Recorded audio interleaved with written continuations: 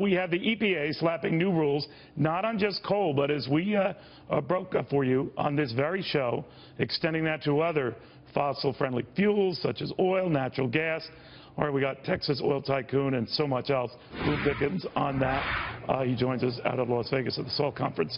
Boone, I guess we shouldn't be surprised. I think it was guys like you who said when they start going after one industry, it's not a surprise when they start going after others. Are you worried? I don't know what the question is. Am I worried? Are you worried about Washington going after traditional energy? I don't see them going after it. We've gone after ourselves. We overproduced. Supply is there. Demand is there. And what do we have? Everybody's going broke.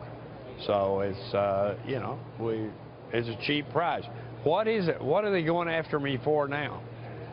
Well, they're not going after you. Maybe they are. I'm just talking about in the context of what they've done with coal, the EPA, and they want to extend cleaner standards to natural gas, to oil, fracking, that sort of thing. That's what I'm asking. Any thoughts on that? No, the EPA has cleared fracking. That's not a problem. You got Hillary on there. On March 16th, I saw it yesterday, but they did a deal where she said, we're going to get rid of the coal mines and we're going to shut down fossil fuels. Now, let me tell you, that's about the goofiest remark I've ever had. There's 95 million barrels of oil produced every day. 70% of that goes to transportation fuel. Okay, Hillary, shut it down. Tell me what you're going to use in place of oil. You can't move an 18-wheeler.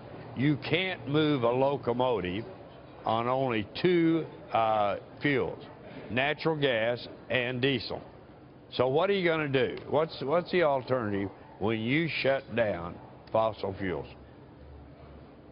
Let me ask you about all this stuff. If you dismiss what the EPA is doing, I mean, many of your colleagues in the energy business are scared to death of the EPA and that it's targeting all of these other energy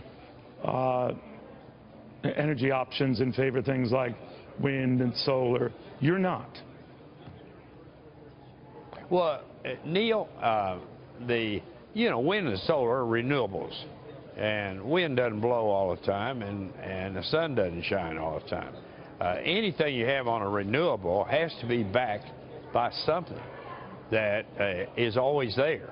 So, natural gas backs up wind and solar. And how much wind and solar are you selling? Less than 10% of the total supply for power generation. So will it ever be a big factor? Maybe, but it'll all come down to cost. Right now, it costs more to do wind and solar than it does natural gas for power generation. You're probably aware, Boone, of these meetings going on in Washington between Republican leaders on the Hill and Donald Trump. You've already indicated your support for Mr. Trump. Not so all those leaders. Do you think they should just get on board and shut up, or what? Oh, I can tell you, I'll bet you I can give you 90% of what the conversation between Paul Ryan and Donald Trump will be. Good morning, how are you? How are we going to beat Hillary?